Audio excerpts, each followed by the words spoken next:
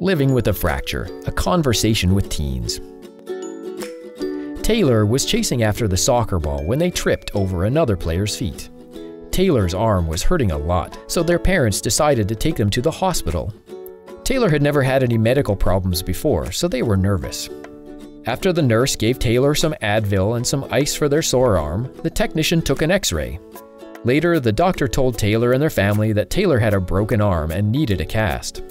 Luckily, Taylor had a simple fracture or a broken bone that could be treated without surgery. Sometimes, surgery is needed for more complicated fractures, but this is uncommon in kids. Given the type of fracture that Taylor had, they were fitted with a plaster cast. The nurse explained some important information about plaster casts. Plaster casts take a few days to completely dry once applied. They are not waterproof, so they can't come in contact with water. And you can't take them off. Some people get fiberglass instead of or on top of the plaster, but even fiberglass casts need to stay dry on the inside.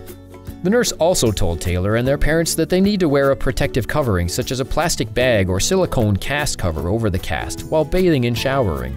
Wrapping the cast in a towel can protect from the humidity in the shower, but you still need to keep the cast away from the water. Bathing and showering take longer with a cast on, and children and youth often need help with these tasks, especially the first few times.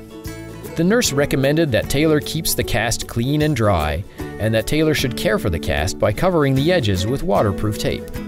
The nurse also explained to Taylor and their family that they need to seek healthcare immediately if Taylor's fingers turn blue or pale, tingle, burn, or are numb or cold, or if Taylor has severe pain that is getting worse or does not go away after taking pain medicine, or if Taylor develops a fever. The nurse continued to explain that Taylor's parents needed to call their family doctor if something falls into or is put in the cast and gets stuck. The cast gets damaged. There is a bad smell coming from the cast. The cast feels loose after a few days and Taylor can move their wrist in it.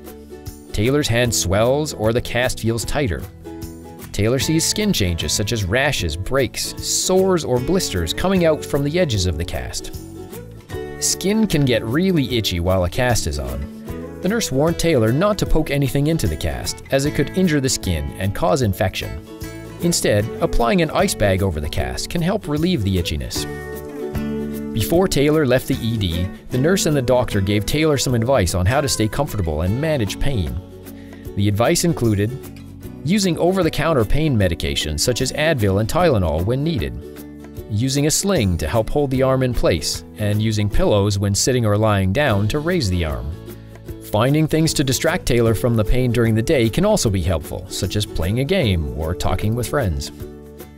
It was the first night after Taylor had broken their arm and they couldn't sleep. Taylor still had some pain, and the cast kept them from putting their hand under their pillow like they usually do when sleeping. The next day, Taylor remembered what the nurse had told them and how raising their arm and icing it could help. Taylor's arm was quite sore, so they asked their mom for some Advil and then propped their arm with pillows. When a bone is broken, the first 3 days are usually the worst for pain, and then the pain gradually goes away for most people. Taylor was told they had to keep the cast on for about 4 to 6 weeks. Taylor knew that their soccer team had the city tournament coming up, and Taylor was really looking forward to playing. Taylor was comforted by the fact that their coach told them that they might be able to join in warm-ups in a few weeks if it was okayed by the doctor at the follow-up visit. Taylor was bored and remembered that their friend Aisha had broken her arm last year. Taylor decided to ask her for advice. Aisha said, "Stay as busy as possible, otherwise you'll get really frustrated. Also, try not to scroll on your phone all day. There are plenty of safe activities when you have a broken arm.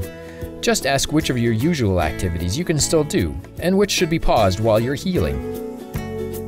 It wasn't hard for Taylor to go back to school, but because they had fractured their right arm, the cast made it hard to write with and use their dominant right hand.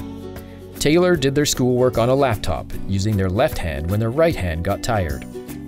After 6 weeks, Taylor's doctor said that the cast could be removed. Taylor went back to the cast clinic to get it taken off. Their arm was a bit stiff and weak when the cast first came off, but with exercise and a slow return to regular sports and activities, Taylor quickly gained their normal strength back.